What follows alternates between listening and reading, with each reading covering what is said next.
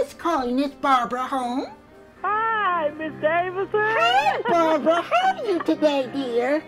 I was at home one day, just relaxing, watching television, and this woman, she called my house. I don't know how she got my phone number, but she called my house and she wanted to commit suicide. What I did was I told the woman to hold on for a quick second, and she's crying and carrying on, you know, and she said, sure. So I come back to the phone as my character, as Mrs. Davidson. If I hadn't dialed the wrong number, I'd have never got with you. And I'm doing so much better now. I'm able to deal with it.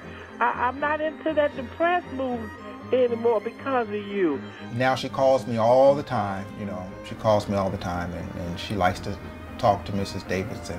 I haven't met the woman yet. We're going to schedule an appointment, a day to meet. I don't know exactly what day, but it may be like tomorrow or something. Would you be available? Yes.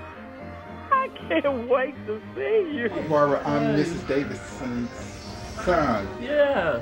Mrs. Davidson will be in shortly. Oh, good. And she made me feel so good. I just can't wait to see her. She's kind of different. Oh, I don't care. Why don't you go get her and just let us talk? She's kind of with us now. Really? Yeah. I'm Mrs. Davidson. You're Miss Davidson. I'm the person that you were talking to over the phone.